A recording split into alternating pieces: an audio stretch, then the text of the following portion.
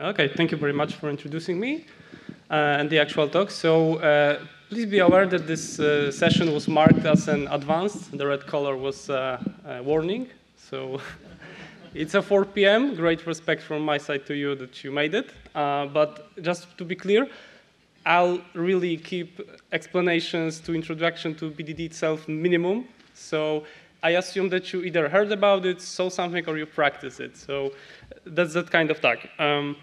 Out of curiosity, who uses or used or saw BDD in the past? Well, actually, I guess if my math is right, around 30%. So it's not that bad.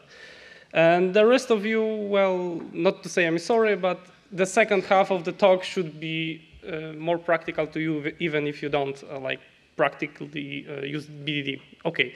So, but also for you, a very short introduction.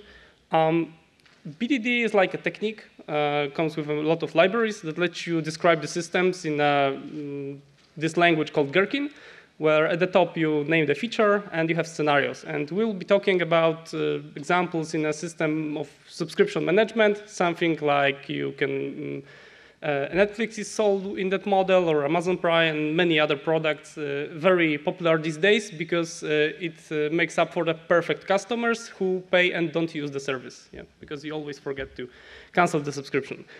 So you have a scenario. It's described in several steps, like first given a user with expired free trial, when a user purchases monthly subscription, then purchase is confirmed, and the account is upgraded to monthly subscription. And that way you describe how the system should behave, so to speak.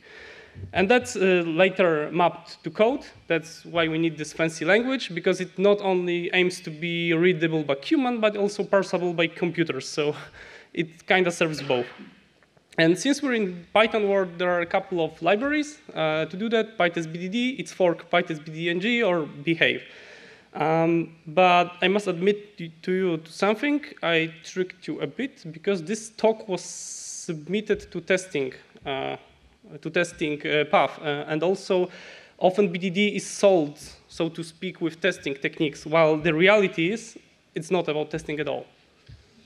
It's only a byproduct that you get your automated verification, but BDD has completely different goal, which I will shortly uncover. But that's how marketing in general works, and there comes complexity of the reality. And this is a lovely city of Łódź in Poland I came to you from. So my name is Sebastian Buczyński. I work as a trainer consultant in Bottega IT Minds. I'm also tech lead at Sauce Labs, not to lose touch with reality. Everything I say to you today, this is something I use, not something I invented, between one training or another. This is treated as a lessons learned mostly. And I have a little mission of evangelizing software engineering in Python, because many stuff that we talk or rediscover in Python has already been solved in other programming languages. Maybe we just need to adapt. We don't really have to go through all the bad experiences. And in my spare time, I experiment with coffee a bit. So going back to BDD, let's break it down. And B stands for behavior. And we really need to first define what it actually is. And the simple definition I have is whatever is visible on the outside of the system, or whatever the scope you're testing.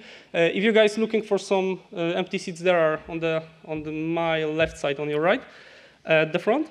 And an example of a behavior would be simply stating something that the user can see, maybe on another screen, maybe directly after direction, maybe in some report or whatever.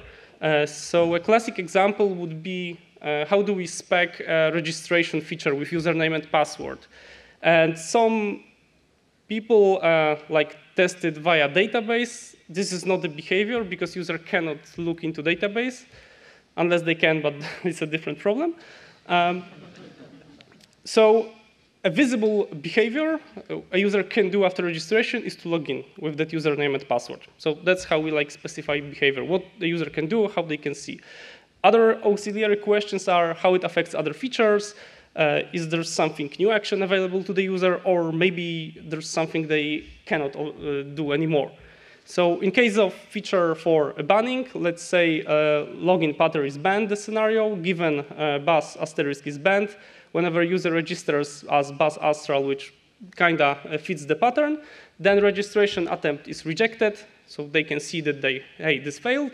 And as a result, Bazastrap cannot log in. So everything is visible from the outside of the system. And what's not a behavior? Definitely not assertions about records stored in the database, because it's not. It may be, under some circumstances, helpful to check this, but it's definitely not behavior. And another bad habit that happens when we try to test behaviors, not implementation, is so-called overspecification. I will show you an example without explaining it a lot. It would be easier. So at the top, let's say like you fetch your users from external system. And I assume that you use mocks or have used them in the past. So at the top, like you set whatever should be returned from this external system mock. But at the bottom, let's say you have two assertions. First one is about response. And let's say you can deduct from it that the user data is there. And then you actually want to be extra secure, extra sure, and double check the mock. You don't really have to. There's a syntax error. If it won only one. But yeah, this is a simplified code. Definitely, it's not working. Yeah, so other two things not to do when checking behavior. Anything that's not part of the, so to speak, public API, because like behavior can be defined not only on user interface, but also like on the level of API. And whenever we specify behavior, like we should focus on what, not how. I will show you some more examples later. So this puts the first bullet point on our list, how to do BDD, is name the expected behavior, so something that is visible on the outside. We don't want to go into, think about it like a black box metaphor. Like we're not interested what's inside, but we're more interested what's visible on the outputs. Yeah, so going to Gherkin. So like I said, this language is a bit tricky because it has two purposes. One of them is that humans should be able to read it, and this will be the main goal. We'll be focusing on that mostly.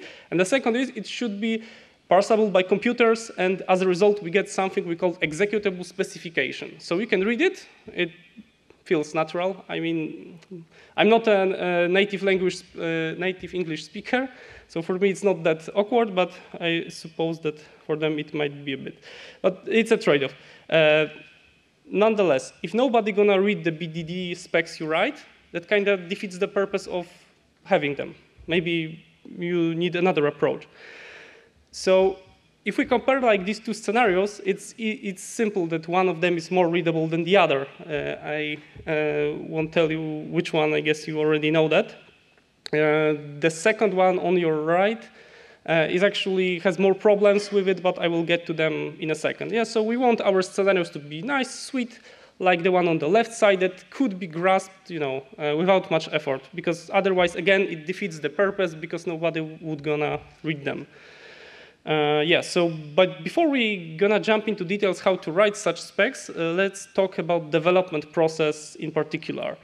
So maybe let's start from recipes that actually work. So it's very nice if we can do it in a collaborative way. So there is a lightweight workshop called Three Amigos, when we have, for example, software developer, a tester, and a project manager, or someone else from business, or a stakeholder, and we work on them together on these examples, maybe using auxiliary techniques like example mapping and so on and so forth. But the bottom line is that we don't do it solo. And another stuff that can work is pairing. For example, software developer working on a task and pairing with tester to help them work on the BDD scenarios.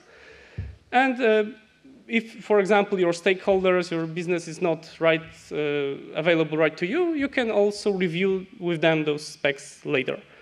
That should also be fine because they will know we agree or disagree with you, you could improve, and so on. And why do we do that? In a second. What definitely doesn't work is, for example, testers or QA departments working separately. And they are the only ones responsible for maintaining those. Nobody's reviewing that. That's not going to work because they will just slide away from the system. And, for example, developers don't have any incentive to make it life easier for the testers.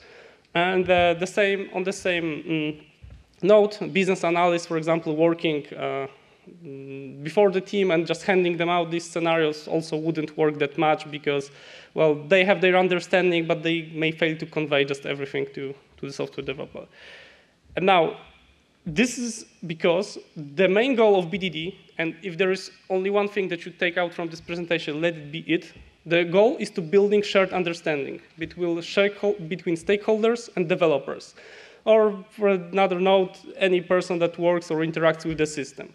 If we lose that shared understanding, we actually have pretty big problem, because there appears a gap between how people working on the system or how the system actually works and how, I know, business stakeholders or project managers thinks it works. So other symptoms are something should take little time according to project managers, but actually it takes months.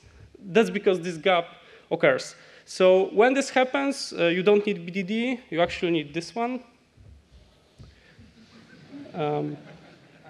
Yeah, or work hard on building that shared understanding. This is sometimes also called ubiquitous language, meaning omnipresent language. That means that we all are on the same page, we use the same names, you know, they are present in code, in specs, and in day-to-day conversations. So that's the actual goal of BDD. And about Gherkin, Gherkin writing, first piece of advice I can give you is to, you know, use realistic common scenarios. It's also worth it to test for some edge cases, but, you know, don't exaggerate. Maybe it's not the best way to put them into BDD specs. Actually, I worked with a pretty smart guy, Chris, in some time. And once he got his hands on BDD stuff, he went, whoa, I can now automate away all my manual work of testing. But the result was that he wrote a lot of tests that, you know, took time to run, but brought no benefit, actually. So we deleted some of them, and also testers like do have the appropriate skills to do so, because like when I approach him and ask, hey, Chris, but when you are testing the system for regression before release, are you actually, you know, we're executing all these scenarios? No, of course not. I'm smarter than this. I'm choosing the ones I'm executing, yeah? So you should do the same with BDD, yeah? Because it takes effort and time to maintain and write those tests. The other thing is to rather be specific in your Gherkin, avoid expressions like less than equal 10 or something like this. Because if this is an executable specification, there is a word specific in a specification for a reason. Like if someone reads that and doesn't quite get how it exactly works, it also defeats the purpose. And last, but I guess the most important, which always get people into trouble when they start with BDD, it put in the spec only what matters. Because we're tempted to put a lot of details as if we were writing code, but they are all many times not relevant. So for example, let's say we have two specs. The first one is for authentication based on username and password, and the second one is on the banning users. You kind of already seen this one. So in the first case, when we spec the behavior, we use both username and password. These two pieces of information are relevant to understand the feature of authentication. But when we are specifying the banning users, we actually don't need the password to describe the behavior. It's like irrelevant. Of course, we need to have some password between the hood, but we don't really have to put it in the spec because that's unnecessary. And what not to do?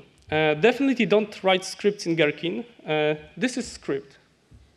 Okay? This exactly like tells you what to do step by step, but it's hard to deduct how the system actually works. Yes? So you rather be descriptive, declarative way, describe what the user can see, what they can do, what's possible, what's not, and not explain like a robot what to do step by step, because it's not really helpful. So whenever you're tempted to do so, just don't. Because you are describing the feature using behavior and not trying to tell step by step what happens. So other piece of advice, don't get lost in UI details. Whether automating BDD on UI is a good idea, it's a bit different topic. We'll get to it in a second. And also don't try to make individual Gherkin steps generic and reusable as possible. So that's the case with this username and password. If you have a step already that says there's a user registered with username and this password, and in other scenario like with this banning, you don't need this password bit, just do another step. You don't have to be careful about a large number of them. The goal is readability. also about reusing. So there was or there is still a feature in Behave library that lets you execute steps like by just entering the string. And you just name those steps and the Behave will execute them. So back when I see it working with Chris, the same guy, we thought this was a pretty good idea. But the reality is that Gherkin is not meant to be reusable. So this was pretty dumb. We got a lot of issues connected with maintainability about it. Because, for example, when you have Gherkin and, for example, you use PyCharm, it has an integration that lets you jump from the definition of the steps to the Gherkin files and in 2 ways. And in this case, it's not even supported. So whenever we change something, a lot of tests that were doing execute steps crashed. So also, don't try to reuse Gherkin because it's not the way how it was meant to be. So this puts a second point on our list, how to do BDD. Once we know the behavior which is expected, we need to capture it using Gherkin. And it's best to work it collaboratively, at least show it to other person to tell them what they think if they understand it the same way we do, because it's meant to be read later. And if someone tries to read it but doesn't get the information, then what was the point of this entire exercise? And we want to make specs short and simple, specific to the point. So you might have an impression that the piece of advice so far was to basically keep it simple and everything will be OK. But getting to simple is not easy, especially if the system you have under the hood is complex. So we can describe it simply, but that complexity is there somewhere lurking. So that's how we need to manage. Out of my experience, one guy I talked with on one training said that, OK, yeah, we tried BDD, but quickly those scenarios become too long and too hard to maintain. Yes, exactly, because you perhaps lacked some tools or your architecture weren't supporting it. So I will now show you some examples and how to actually make them simple from complex to simple. So let's say we're building this software as a service platform for subscriptions. And within that, we can identify different clusters of features. So, for example, we have something about user access management, this registration, password reminders, and so on. Plans management, when you, for example, defined what can be bought, there is monthly plan that is priced $10, and there is annual plan that's priced $100, and what benefits they bring, and so on. Then you have subscriptions, which actually let you subscribe to concrete plans, and payments. And we could pretty much go on, identify those sub-areas until we get bored or tired. But it's very important to do so from a standpoint of another technique called domain-driven design, which means first look at the problem, the entirety of it, all the sub-problems you have, and then use this information to make decisions about modularity, the scope of your tests, and so on. You will see examples in a second. So in domain-driven design, these sub-areas are called subdomains, and the entirety of the knowledge that, for example, is required to work on this project or the company that's solving the problem is called domain. But that's just extra. Let's go back to the BDD. So if we want to make our BDD simple, we need to limit their scope. And only if we can distinguish different areas, we are able to do so. And this is a general piece of advice for designing systems. If you want to make them simpler and manageable, you need to limit the amount of information. And there is lots and lots of problems that you get rid of when you get the modularization of the system right. So if writing BDDs or testing in general hurts, it's not easy, it's difficult, then perhaps your architecture is to blame. Because in Python, we can go to the great lengths, we can monkey patch everything we want to, but maybe the effort should be put elsewhere. So going back to our system, let's assume we have these 4 areas of features or subdomains. So users management, plans management, subscriptions, and payments. And we have a following scenario, which will be using all of them. And I'm doing this on purpose because we will shortly split it into smaller manageable pieces. So it starts with a user registered with username foo. OK, there's no password. That's some progress. Then let's assume we have a plan called monthly that has a specific price and has a specific benefits. And whenever user subscribes to this monthly plan, they should be subscribed to that plan. They should be charged $10 minus some 1 cent.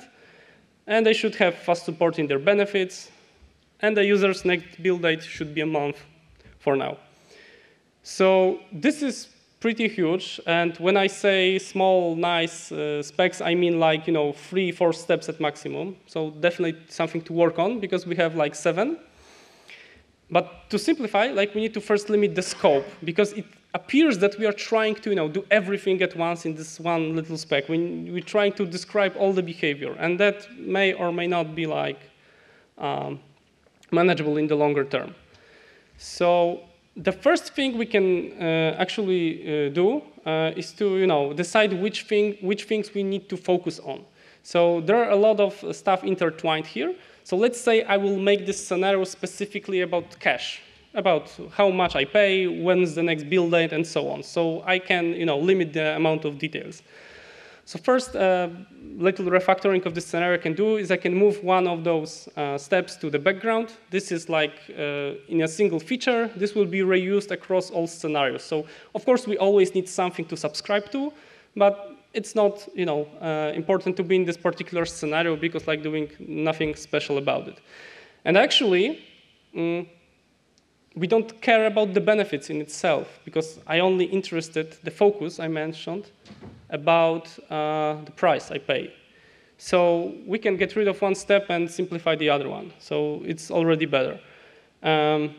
And then since focus is on the money, we can omit the first then step. User should be subscribed to plan monthly. So yeah, we get rid of one another step, so we add 4.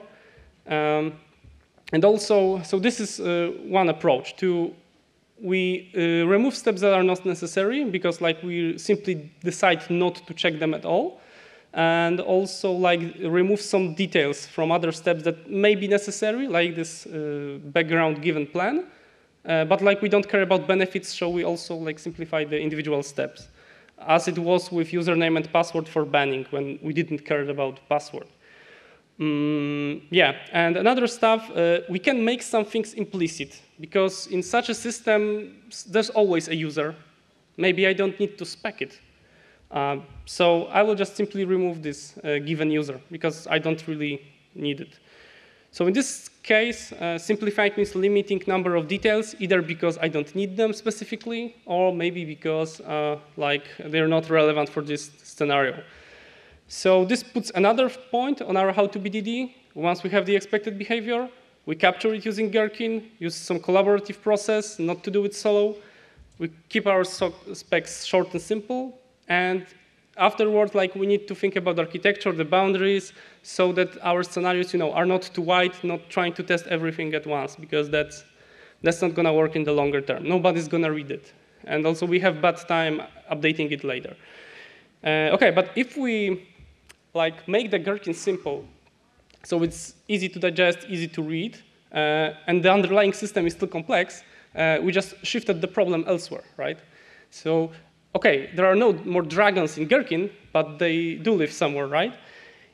Yes, of course. And this will be called the automation layer, or simply saying all the code that's just after these steps. So then in this place, we'll focus on making the solution maintainable, code deduplicated, and so on. But before we jump into implementation, let's first talk about which layer should we use to implement our BDD specs on. So what I see in examples over and over again is to starting with UI, maybe with Selenium or some similar solution. I don't think that's a right approach in most cases, especially when single-page applications, exploded, kind of became very popular. For example, when I open Facebook on my computer, on my profile, it sends 140 HTTP requests to the background. And I assume that at least half of them actually does something, apart from tracking me, of course. But it also means that, probably they read some data from the database, maybe do some calculations and so on, and I need to set up my system for that. So in general, user interface will have more dependencies, which means more setup, slower test, hard to maintain, and so on. So out of experience, like I learned, API level should be considered first to automate BDD on. But of course, if it makes sense in your case, you can go up and down. It's just my default. Yeah, I start with API. So let's now do some coding, right? Because I was showing you Gherkin. You are on the Python conference. I'm also a Python developer. So where's meat, so to speak? Where's actual code? So let's automate this scenario that we simplified. So a user subscribes to monthly plan. The first thing we do, like if we do it on the API, like we're gonna have a lot of HTTP requests using test clients of our framework, for example, Fast API in this case, and we'll be sending various requests. And like the first thing we do to make this code like more manageable is to abstract away the protocol. So like we can simply grab all those distinct requests, distinct methods of different endpoints, and move them to another class, or maybe a bunch of functions in the module works the same way, which we'll call app client, and this will just accept some attributes, but we no longer have to write the entire query. This may not be a big issue for HTTP because it's pretty concise protocol. But once in a day, I worked with GraphQL that was also used as the main API, and it was really hard for us to test to manage this because built-in GraphQL query requires a bit more lines of code. It's harder to format and so on, parameterize. So it was much better when we introduced such a pattern. And of course, we pack it into some pytest fixture, like pytest-bdd is the library I use in this presentation. And eventually, like our step definition looks like this. So it's much simpler and much easier. So the first pattern we can use is app client to just abstract away the protocol. We actually name the methods with the actions that we can do on the system. So then our steps can be much smaller. But when we are dealing with API, we're usually making requests on behalf of some user. And like I said, I decided to make this implicit, so the tests don't explicitly name which user they will be calling requests on behalf on. And with HTTP and, for example, standard methods like authorization bearer, token, this is pretty simple because we make simply parameterize our app client, to keep this user token as another fixture and keep it inside and just reuse it. So whenever we make a request using app client, we then don't have to deal explicitly with the authentication or who sends the request because it's part of app client. And for example, if we have a test scenario that needs a few users, then we can have a few app clients each separate for each user. And now about this user token. Of course, we can make it the hard way, the usual way, like register the user, then log in, then grab the token, and return it from the fixture. But in many systems that are, for example, using microservices, are correctly decoupled, what we actually need is a token. Maybe sometimes the user doesn't have to exist. And in these cases, it may be very handy to just do the shortcut and generate the token the other way. We used a similar approach to our test that we're using Selenium on the UI. So in every test, you have to go through the login, right? No, you don't. You just need a cookie that's valid. So instead of login over and over again in our scenarios, we just generated the cookie and added it to subsequent requests.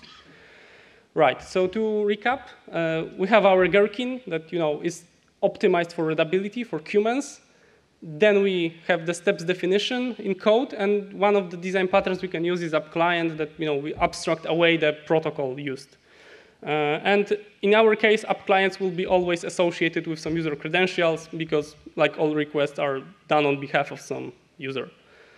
Okay, so let's now focus on the second step. User should be charged something dollars, and it's natural that we will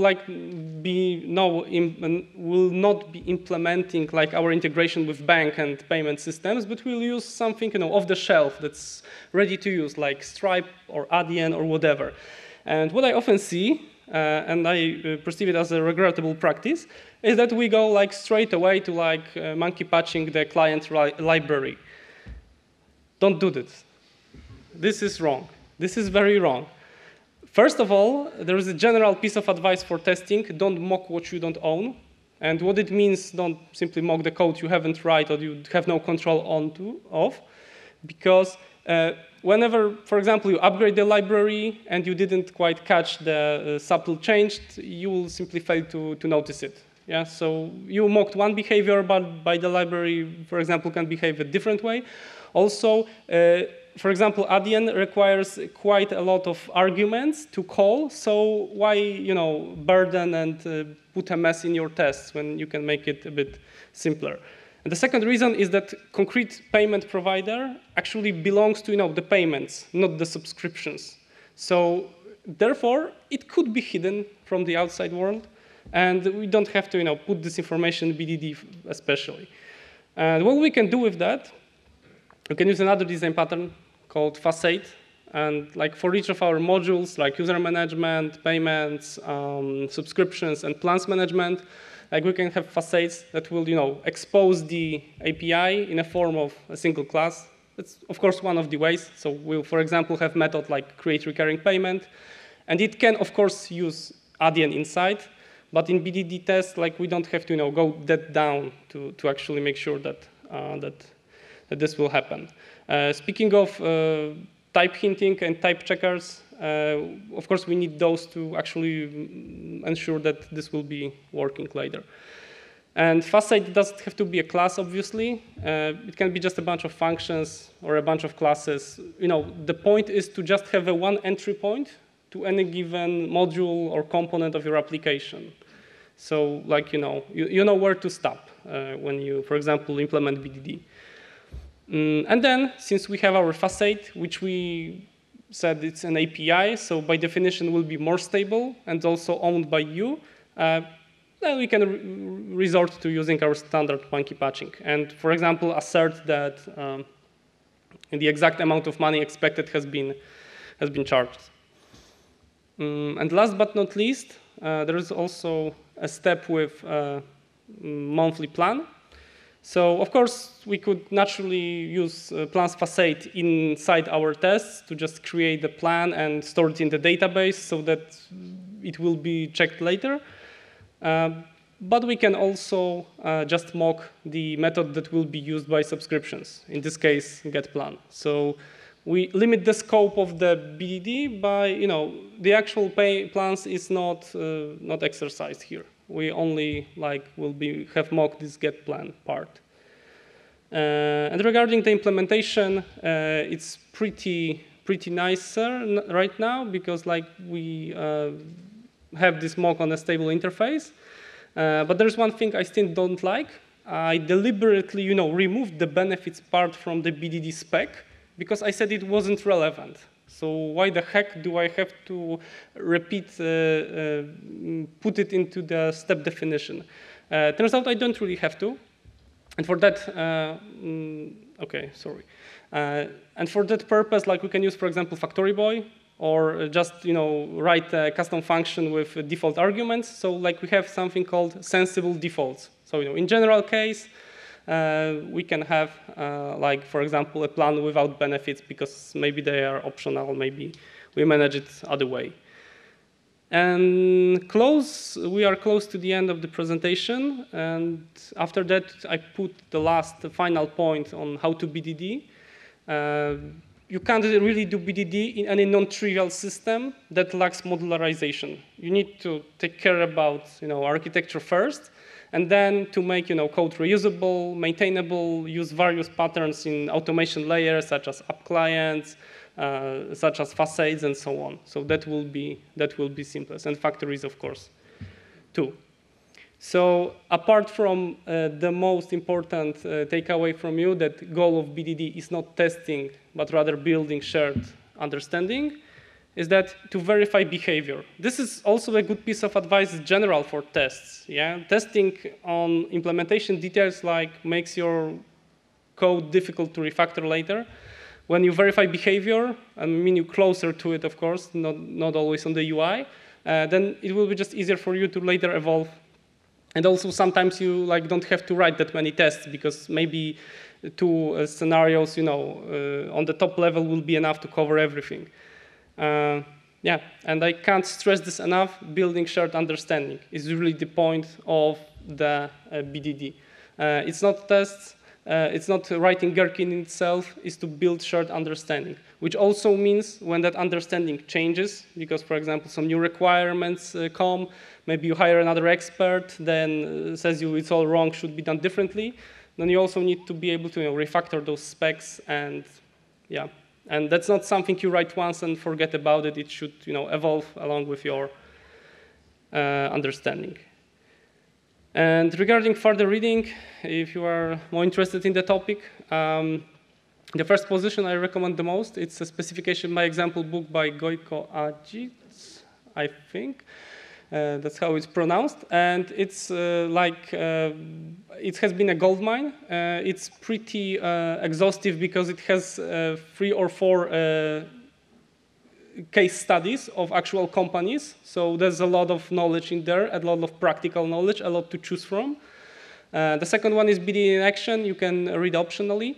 And there are also 2 next articles, which are very helpful.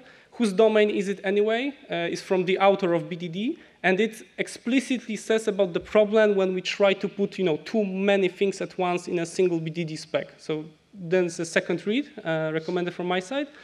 And if you, are not making BDD explicitly, but you would just like some general advice on unit testing, then you can start from this blog post, People, Behavior, and Unit Testing by Vladimir Korikov, and I recommend also other posts on his site. Yeah, and that will be it. Thank you for bearing with me.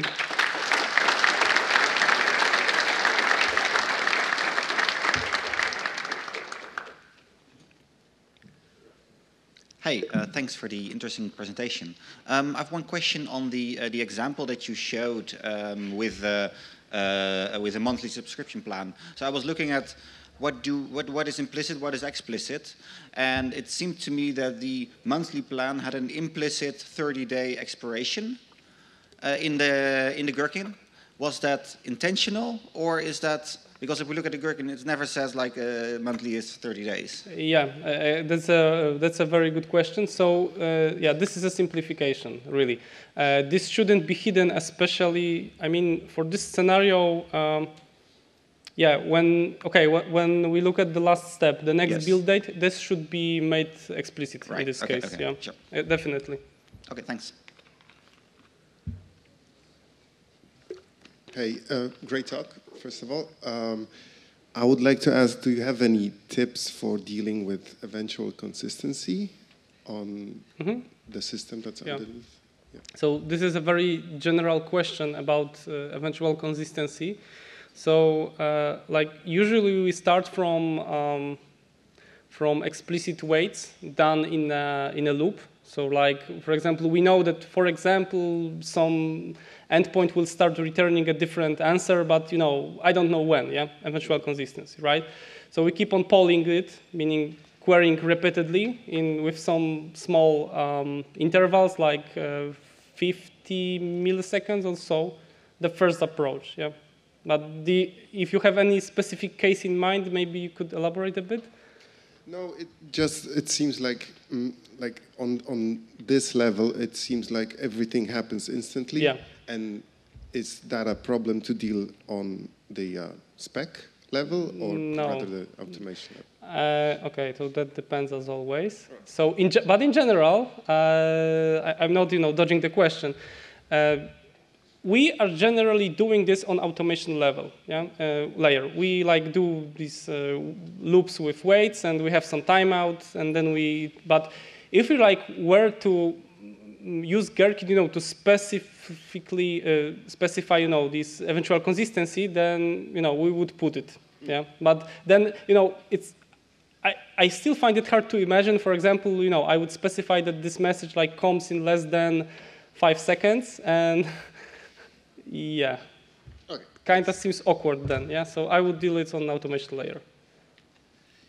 Thank you for your talk. Really excited to dive in. I have a similar feeling when I first started using TDD to kind of not just test the units, but to inform how I design a function. It seems like BDD is really nice for informing the design of your service layer. My question is, was the reason that we're dealing with the API client was because this was a microservices thing? If I'm not dealing with microservices, can I just use the service layer? Yeah, absolutely.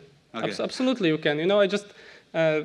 I'll tell you why that's my approach. So even if you have a smaller, not large monolith, but a smaller one that's still manageable, I would still do it on the API because simply I can more easy get 100% code coverage that way. Yeah? Because if I do it on the service layer, which is perfectly reasonable, I still have to somehow cover these views. Yeah. Okay. And they don't slow test that much, and I kill 2 birds with 1 stone, so to speak. Sure, thanks. Yeah.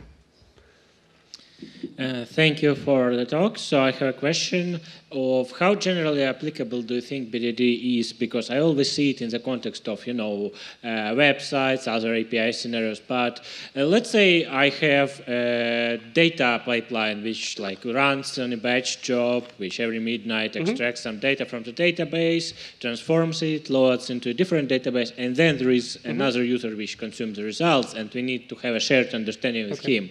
Would you say BDD is a good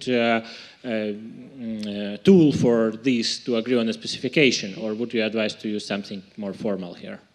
Okay, so the question is about limits of application in BDD. So in your case, I would rather not choose BDD per se, because I feel, and the team I'm currently working with also learned the hard way that perhaps putting technical details in Gherkin is a bit awkward. It doesn't really help much. Yes, so we just decided, to that part we just use usual pytest and just write it very technically because that better worked for us. And the other part of your question, which you didn't ask explicitly, is about data-driven systems. Yes, because I'm working mostly with product companies, and I deliberately choose them because I like it. And in this area, BDD works better. But what if you have more data-driven? I cannot answer that, but Gojko Adzik in his book Specification by Example has some case studies about that explicitly. Yeah, so if any one of you works with more a data-driven approach, I'm no expert on that, but yeah, Gojko is. Thanks. Thank you. I have a second question, but... Okay, I would like to know, what do you think about BDD as a part of a concept of test as living documentation? I think it's a pretty utopian idea. I'm pretty disappointed by not many successful products or consultancies built around the idea. There are only few. So I really like the idea. I'm actually, let's say, experimenting to make it happen. But the big blocker, for example, is to make these specs accessible to people that are not necessarily writing code. So, for example, one person that's not writing code in my team goes to Git and can read them. But I guess for other people this is a barrier, not impossible to cross. Yeah. So.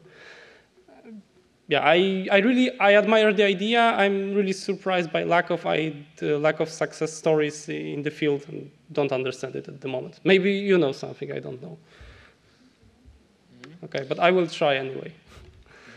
So I work with AI, and the last 6 months have been crazy. And when looking at these GPT and language model capabilities, my first instinct was whether it is possible to use automatic generation, either for turning natural language into Gherkin or for basically writing Gherkin steps automatically with things like Copilot, because it requires only limited context window. Have you tried it, or have you heard about anyone trying that? Yep. So I can say you that, for example, Copilot is pretty bad and suggesting Gherkin. Actually, this bad example that I saw you, which is a script, was generated by Copilot, but Copilot. Okay. Oh, I don't have this open anymore because there is also this closed beta of Copilot X, which ships for Visual Studio Code Insiders, which is a early build, and I asked it to provide some examples, and it were better. Yeah, so perhaps if they put some more attention into it, it may be better. Yeah. Yeah. Awesome. Thank you. Right. First thing first. Thank you for the talk today. You argued against the use of behavior-driven design on the UI level, but I mean, you left unsaid, or probably you just hinted about the idea of using BDD at the model level. Would you argue for or against using BDD at that very internal layer? And if so, is there any example that comes to mind? Okay, so personally, I have no objection, because if I understand correctly, you're asking if I would be against using BDD lower, yeah, on the model. I see no problem with that personally, but haven't done this. I think it might work. It should be good. Thank you again. Hello, thank you very much for the talk. We are currently thinking about using BDD in our project, and I'm wondering whether we should use Behave or pytest-bdd. What are the features we should consider for our decision? Right, so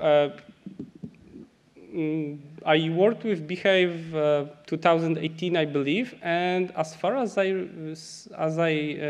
checked before this talk, they haven't released a new version since then, which is kind of interesting. But also, we had a couple of issues with Behave, like it wasn't really running tests in parallel. So I remember there was a merge request supposed to, provide that feature. I don't know if it was merged. So we're now with pytest-bdd, and I'm really fond of it. I think it makes the job. It's not ideal because, for example, it doesn't support all the new syntax of Gherkin, but it's more than enough for us, so to speak. This fork, pytest-bdd ng, which I noticed it was some update 4 months ago, and it has those features. So I would, just run a comparison between those two. pytest-bdd, if you already have experience with pytest, should be, less less steep learning curve. So that would be my recommendation. Thank you.